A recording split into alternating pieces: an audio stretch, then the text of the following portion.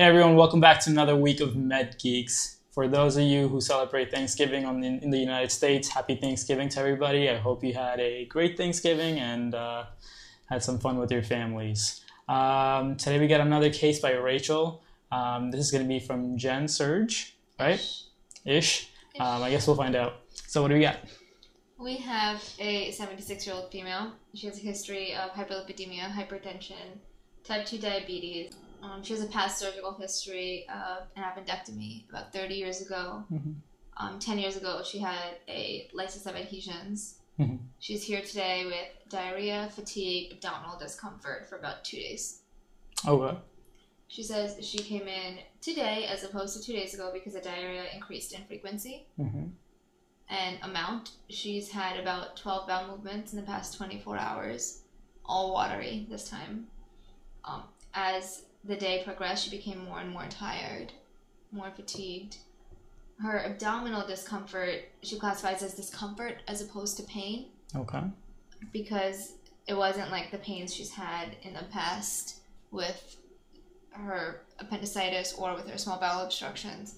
It was more cramping just a little while before her bowel movements. Of note, she was admitted recently for cholecystitis, for which she was treated medically with ceftriaxone. She was sent home on a 14-day course of Vantin, for which she's on day 5. Okay. How long ago was this? Her admission? Yeah, for cholecystitis. A week prior. A week prior. And when did she start taking antibiotics? On admission. On admission. Yeah. So if you refer back to our cholecystitis video, one of the treatments is medically managed cholecystitis. Yeah. So right. She was on ceftriaxone. Once her symptoms start resolving, once her white count starts normalizing, she can then go home on a prolonged course of antibiotics at home. Okay. Till everything kind of calms down. I do remember this. Come back in electively. So she was sent home on Vantin. So she's on day 5. Okay. Other than that, she has no fevers, no chills, no nausea, no vomiting. Any cough? No. And everything else in the review system says negative? Negative. Okay.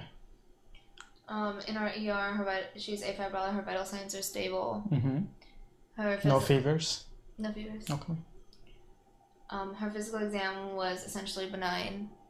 She's not in any sort of acute distress, neurologically intact. Respirations are fine. Her heart's okay. Her abdominal exam, her belly's soft, non-tender, non-distended. She has well-healed surgical scars.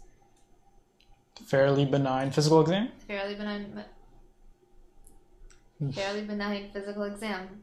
So what are you thinking so far? Because So initially, diarrhea has a whole differential to begin with. This doesn't seem like anything surgical per se. It seems like a gastroenteritis. Any recent travel, by the way? No recent travel.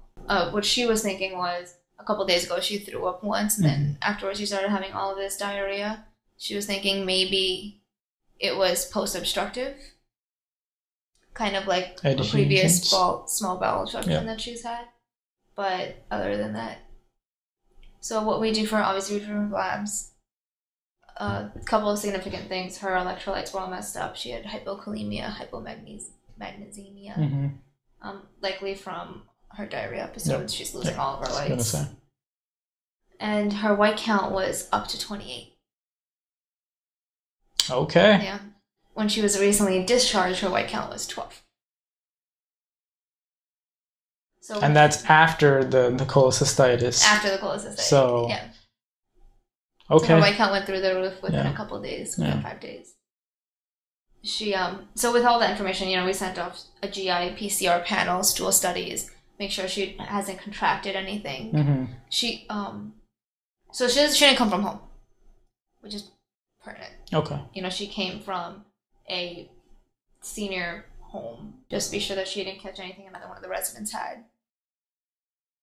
Interesting. So because you now the picture starts to form a little bit. So you have an old lady who's had an infection in the past, a week ago, given antibiotics, living in resident homes, coming in with stomach cramping and diarrhea. This is looking more like C. diff, diarrhea. Am I right? Yeah. Okay. So we sent off stool studies, and she came back C. diff positive. Okay. So she's diagnosed with C. diff. Where do we go from here? We put on contact precautions. Yep, definitely. Enteral contact precautions, and started her on PO vancomycin. Why vancomycin? It's the first line treatment to C. diff at the moment. It used to be PO vancomycin with PO or IV flagyl. Okay. But recent studies have shown that flagyl actually has no impact or minimal impact. Would it worsen the C. diff by any chance? No. No. Okay. So not that I've read. Yeah. So PO vancomycin. Observe in the hospital. Maybe ER stay overnight. Do you send him home? So we admitted her just because of her white count. So there's obviously classifications of C. diff. There's classifications of everything. Severe C. diff is a white count over 15,000 or creatinine bump over 1.5. Her creatinine was slightly elevated, but not above 1.5. I believe it was like maybe 0.9 or what? Not terribly elevated, but her white count was 28. Okay. So as benign as C. diff is, you do have to look out for all the complications that comes with it. Right. And especially an elderly woman who lives in a resident home who may or may not be getting adequately watched. Right. It's easier, or it's better for her, for the patient, if we just admit her, wait until she has more formed bowel movements, so we can take her off of contact precautions. And then send her home with PO.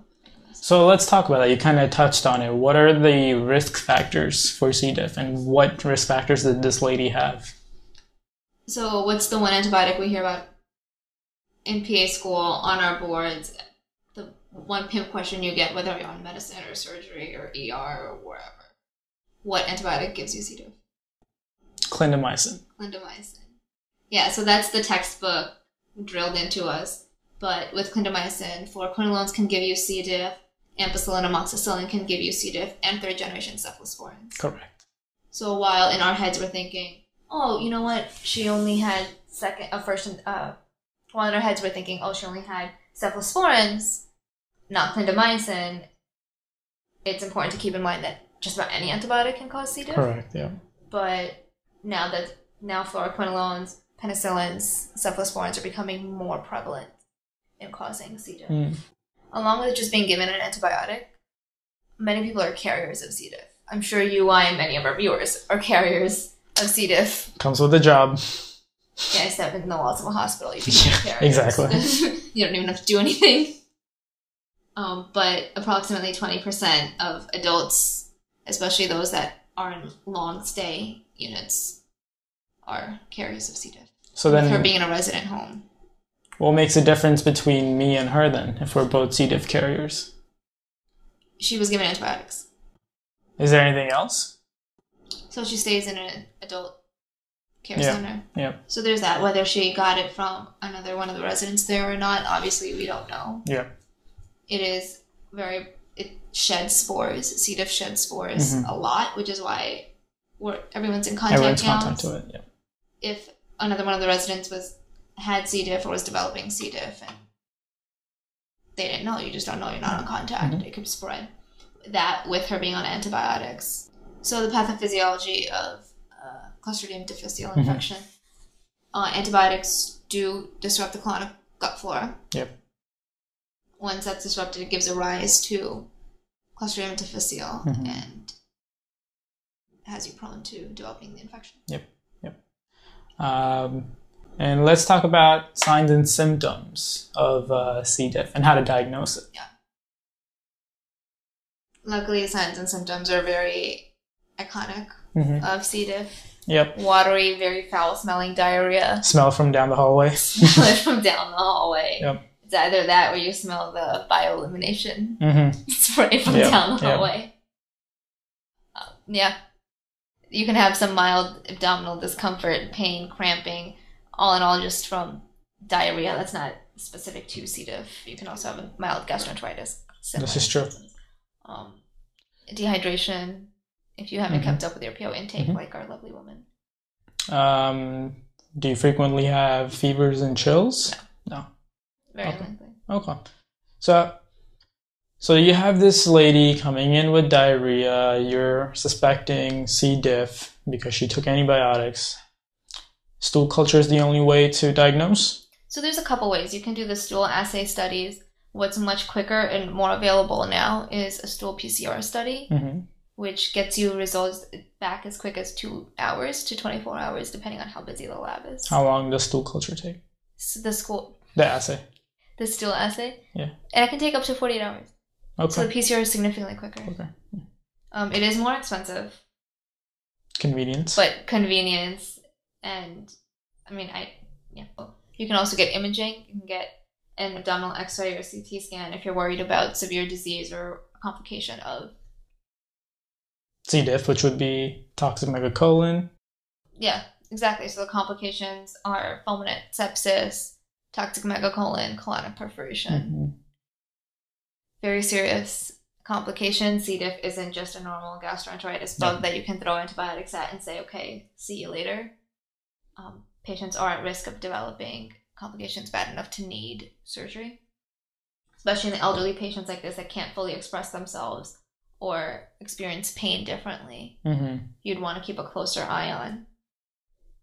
Toxic megacolon is one of the more common complications we see, just because fulminant sepsis, when patients develop it, are referred to medicine and the medical ICU. Got it. With toxic megacolon or colonic perforation is when surgery is consulted. A toxic megacolon we're worried about when you have a transverse colon or cecal diameter greater than 10 centimeters. Okay. Once you hit 10 centimeters and the patient has pain and they have a concerning abdominal exam, it's equivalent to a colonic perforation, whether it is perfed or not. Interesting. Your colon can't really dilate so much more than that and sustain it. The surgery is quite invasive and quite life-altering, so it's important to catch these patients early and treat them. Get GI on board if just simple oral vancomycin isn't working. See what they have up there in their arsenal to help. But if it comes down to it and the patient needs surgical intervention, they get a subtotal colectomy with an end ileostomy. That's a mouthful. It's a mouthful. So you're losing your colon and you're getting the terminal ileum brought up to your skin, and you now have an ostomy appliance.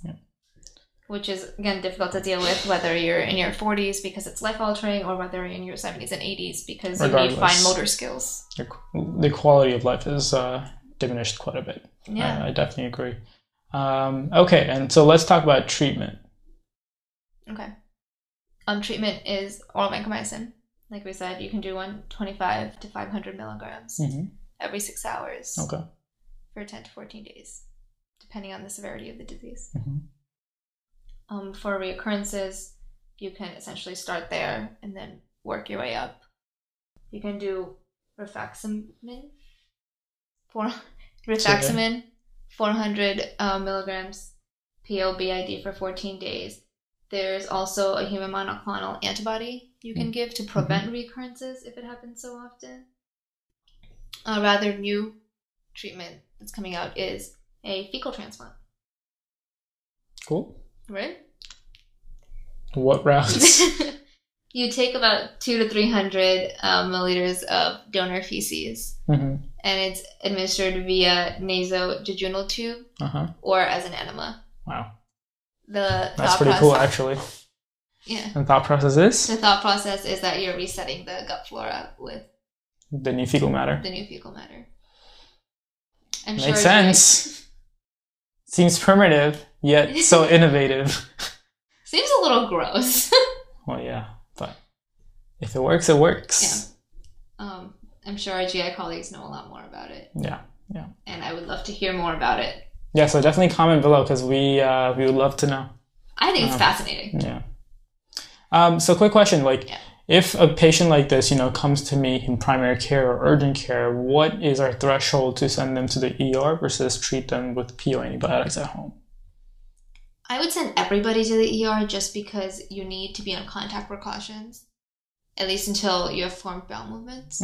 Whether that means that they get a short stay with medicine, whether they just get observed in the ER. But just so that way they're not out in the world spreading it to Joe Schmo on the street. Right. Or you don't know what their family lives are, even if they have an infant or an elderly grandfather at home. Plus, complication rates, or not rates, rather, the complications are rather serious, so you want to make sure you're not, at risk of any of those complications. If you have a concerning abdominal exam, definitely send it to the ER. Okay. If this is a patient who has recurrences every so often, definitely send them to the ER. All right. Okay. So regardless, send them to the ER. Send them to the ER. Understood. Okay, guys. That is the case for today. I hope you enjoyed it. We want to hear your feedback. So if you have any questions, any concerns, anything, just comment below and make sure to subscribe so you can follow us along every single week. That will be it for today, guys. I hope to see you next week. We hope to see you next week. And we'll catch you then. All right. Bye.